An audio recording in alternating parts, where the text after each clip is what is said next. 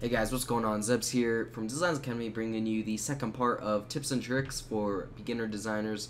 You guys really liked the first one, so I decided, hey, let's make a second one. I can also make a third or fourth one if you guys wanted. I have that many things to teach you guys, but anyway, this second part includes more of beginner, kind of getting into the intermediate place, kind of. So first thing, use other people's stuff. Now what I mean by this is not copying them exactly, like stealing their ideas, using their packs, using their Lightrooms, using everything they use exactly how they have it.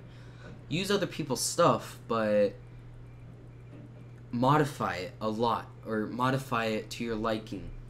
Modify it so it's unique, but so it's not copying that person that you got it from. So that one's kind of a smaller topic, but anyway, second part is learn how to use the software. It's kind of important to know, like, such as if you're a 2D designer, it's kind of important to know how to use Photoshop, all the features of it and such to make better looking content. Same for 3D designers. Cinema 4D is the way to go. Learn how to use the software by learning new things that people haven't seen. Because if you do the same thing that everyone else does, the same style, the same everything, you're just like everyone else. That doesn't really make you unique at all. So try and learn the software, learn different things to do with it. That same goes with the third topic, new plugins. Look for new plugins around the internet, not popular plugins such as Nitroblast for 3D designers. Look for new plugins that are very unknown, or if you're a coder, I guess make your own plugin, but something that would be creative, bring something new to the table for the graphic design / Call of Duty community.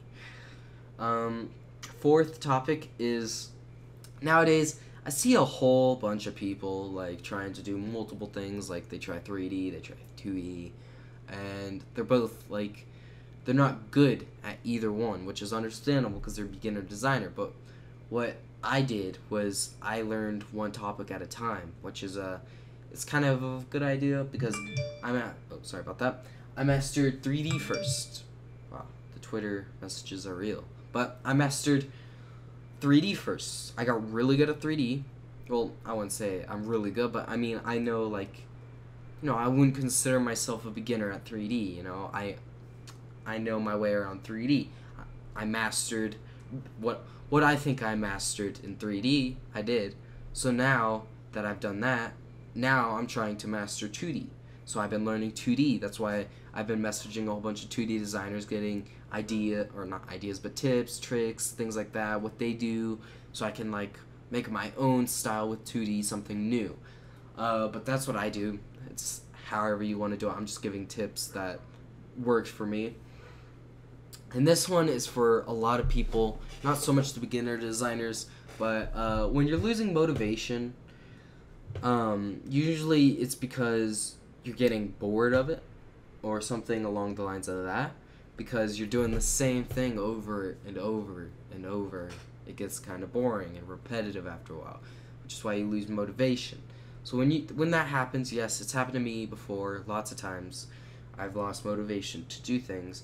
I just did different types of design. Like, for example, when I'm losing motivation for design, I just kind of learn something new, like 3D for a while. I do that for a week, and then hey, let's do some 3D. I'm in the mood again, But try different types of design that you usually don't do. Like, don't do your usual thing. Just try new things. Or just take a break until you feel like you're ready, which is what most people do, but they never really come back to design, which means that it wasn't really something they were interested in, which is fine. That's their choice, but hey, it's just my opinion on things.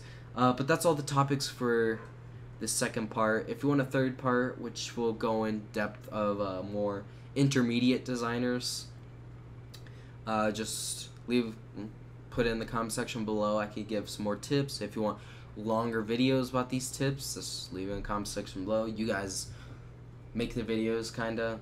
You guys give us the things to make the videos. Anyway, that'll be all for my tutorial, not tutorial, but tips tips and tricks for the second part. Hope you enjoyed it and hope you found something useful out of it that you can do to make your design better. And I'm Zebs, and I'm out. Peace.